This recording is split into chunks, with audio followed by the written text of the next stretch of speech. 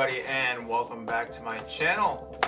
It's been about a week and a half since I uploaded my last video, and I figured I should put something out sooner than later. Today, again, we're going with another direction where I really don't have any type of script. Something that I want to focus on later on once I get into these videos and once I get more and more consistent. But again, today we're going without a script and we're just kind of going off the dome. And today I wanted to tell you guys about my two favorite books. I understand that we started this page and I introduced this page with a film photography aspect, but I did also mention that I'm really into sports, hence the intro. And from the last video when I spoke on it. But we're going to kind of combine the two. We're going to stick to a little bit of film photography, but we're also going to introduce some of my interests within the sports world, specifically basketball. And without further ado, let's get into it. So, I actually found one of these books at Savers. I go thrifting a lot, and the first book I'm going to introduce is Bill Bradley's Values of the Game. It's not necessarily an informative piece as, like, let's say like a book of basketball or basketball love story or basketball and other things. Books like that, those are more informative. This to me is honestly more of like, I don't want to call it a picture book because it's kind of childish, but it really just talks about the culture and the impact of basketball and why basketball is so great. You got a lot of really dope photos in here like that. And of course, while I'm interested in basketball, I am also very interested in photography. If you follow my Instagram all the time, you'll just see some archival photos of basketball, and it's just something that really interests me. I think it's very interesting to see the photos and see how cool the shots are and just how high res everything is. It's just really, really interesting, and I just love it. It has so much character to it, and of course, a lot of these photos were shot on film. Since, you know, back in the day, that's really all they had. Nobody had digital cameras in the 70s and the 80s. A little bit in the 90s, but not so much in the 70s and the 80s. But they really created for some really nice looking photos, like some real cinematic looking photos. I feel like also I was watching a Volandis video, and we use the word cinematic a lot when we want to describe something that we really enjoy. But really, like, these photos look cinematic. And when you read the book, it's very, very interesting. Like, it talks about just enjoying the game, getting into it, and how it's pretty much like a relationship that you never really look back at. And if you stay true to the game, it's just one of the greatest gifts you can ever reward yourself with. It talks about the passion, talks about, like, the intangibles of loving basketball. One of my favorite sections is the part about hitting the deck. And it honestly, like, looking at this, thinking with a modern basketball aspect and someone who is a fan of the Celtics, this is like the Marcus Smart Bible. You got Larry Bird and Dennis Rodman diving for the ball. Just players who will put their body on the line. Like I said, there's just so many things in this book about basketball, and it's just so interesting. I definitely recommend you guys look it up. Bill Bradley was a NBA player in the 60s and 70s. He played for the Knicks when the Knicks actually won championships and were good, believe it or not. But yeah, Bill Bradley, very good player. He became a politician after retiring from the NBA, actually. I'm not too sure what his political stance is. I'm not sure if he's right-wing or left-wing. But that's none of my business, and that's nothing we're gonna get into today. But yeah, definitely, if you guys are looking for a nice little book, just something cool to have, like in your office or maybe on your coffee table, kind of like a conversation piece, I definitely recommend you get Bill Bradley's Values of the Game. I got mine at Savers. I don't really know where you can find them, but I got mine for like $5. Really good find. I recommend it. Moving forward, I would like to talk about a book I got for my birthday this year. It's something that popped up just randomly in my feed on Amazon, and I did a little research into it, and it's really cool. And it is Sports Illustrated Slideshow. So this isn't necessarily just basketball. It is Sports Illustrated's book on all the major sports. You got NASCAR. I'm pretty sure you have golf. I think there's cheerleading and gymnastics in this too, along with football, mostly baseball, a lot of hockey, and a little bit of basketball. As you see on the cover there, you got Tiger Woods, actually. A nice book about golf. So this is a bit of a newer book, but you have some classic photos. Like on the back, you have 1991, Michael Jordan defending Magic Johnson in the finals. That's actually one of my favorite finals of all time. That's something we'll get into at another point, though. But yeah, this is about slide photography. If you guys haven't heard of slide photography, it is basically just like, from what I understand, I will never pretend like I'm a genius or that I know everything, especially in photography, but slide photography is really, really sharp, high resolution images. It's fine grain. You won't find any, like pretty much this is the closest thing you'll get to a digital image with photography, film photography, in my opinion. I think that slide photos are very, very sharp, very, very high res. They include a lot of information, kind of like a raw file when you shoot from a DSLR. But overall, these are just beautiful, beautiful photos. It talks about slide culture and the use for slide photography and the use for slide film, and they use it specifically here because a lot of the pictures they took for Sports Illustrated were slide photos because they were putting them and they were blowing them up and putting them on a magazine or a poster.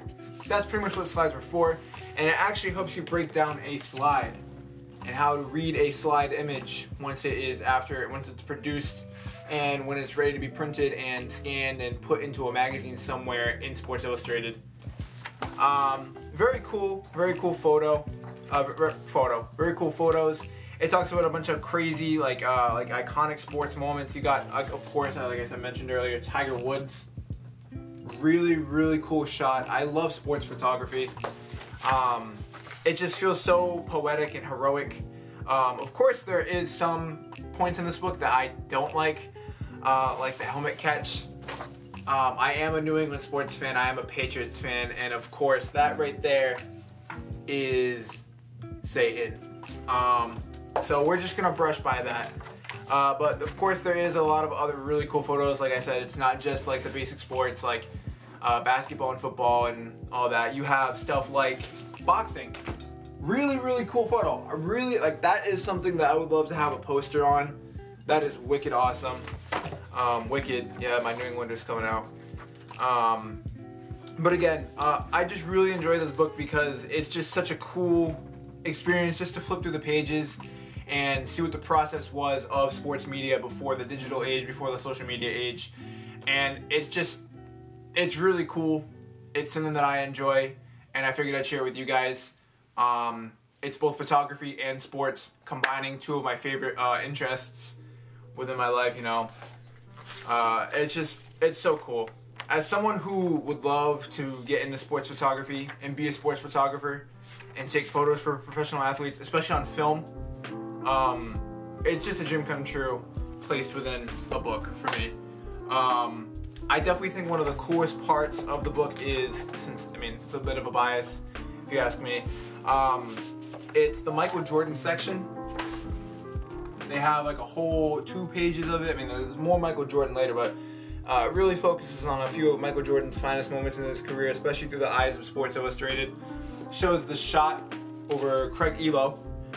Yep, that's the shot over Craig Ehlo in 1985. No, 84 he got drafted. It's 86, I believe. 89, it's 89 because he had the Jordan 4s. My bad. Completely screwed that up. 1989, he hits the shot over Craig Ehlo. He's got the Jordan 4s on. The Jordan 4s came out in 1989. He was drafted in 1984. And he beats the Cleveland Cavaliers, but unfortunately in 1989 he ends up losing to the Pistons. But that's a whole nother topic. I just think that's a really cool shot. While Michael Jordan didn't win a championship this year, I bet for Bulls fans and for Michael Jordan's fans alike, it definitely felt like it. For this image, I think this is really cool. Just the composure of the shot, the composition, I love it. This is one of my favorite Michael Jordan shoots.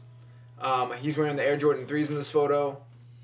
They did this so it looks like he's flying, because, you know, Air Jordan.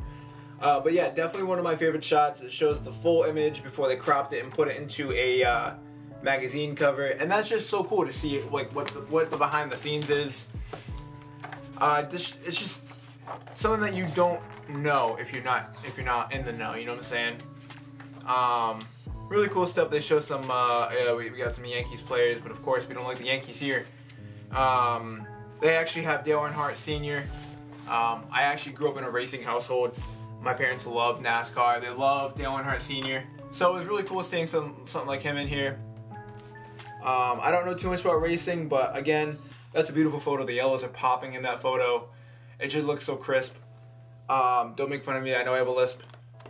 Crisp. Crisp. I'll say it again. Crisp. But, yeah, it's just really just, again, beautiful, beautiful shots, beautiful big images. I'm probably blocking my audio out every time I put the book in front of my face. And I probably sound like I'm talking into a pillow, but you know what? We're just going to have to deal with it until I get a better mic. But, yeah. Again, another really good conversational piece. Something to just flip through when you're bored. Maybe you're waiting for something to come back on TV. Maybe you're watching a game. I have a bunch of these types of books where when I move into my own house, these just should be sitting on my coffee table. Or hopefully if I ever get an office, sitting in my office. But yeah, again, I recommend getting this book if you're into sports and photography. Not exactly too expensive. I believe it was like 15 bucks for this book, and it's a hardcover book. Again, Sports Illustrated slideshow. So yeah, those were some of my favorite basketball books. I really do like the informative books. Right now I am reading Basketball, A Love Story. I thought it was, so far I've enjoyed it. I read Bill Simmons' book of basketball. Well, at some points I felt like it was a little bit of filler and like there was some unnecessary stuff. I do really like Bill Simmons' work on that book. And yeah, that's pretty much all I want to talk about today on that. But I did want to bring something else up. I'm going to be posting a lot of my stuff more consistently soon as we get further and further into this. I hope to be a consistent YouTuber, an interesting YouTuber. This is something I never really envisioned myself doing, of course, until recently, where I finally kicked myself and said we need to do this now or never. So, yeah, I'm pretty much just gonna throw this out to you guys. I don't really know where I want to go with it. For the subscribers and the viewers I have now, I'm just gonna tell you guys to tell me what you want to see. Do you want to see more sports-related stuff or photography? I was also thinking about just creating a whole other channel just for my sports and just leave this as my photography page. Again, I'm into movies, I'm into music, sports, photography. Those are my main interests. Obviously, saying that I'm into movies and sports is the most basic thing ever, but like, I will honestly take the time out of my day and review movies if that's something that you guys want to see. So yeah, just let me know. Hit me down in the comments. This will be on my Instagram as well. My Instagram is @ryan.joseph with 2 H's at the end. That's RYAN.JOSEPHH. And yeah, just send me a DM. I'll probably put a poll up or a question thing where you can kind of type in what you want to see. And we'll just go from there. So thank you for watching. Have a great day. Bye-bye.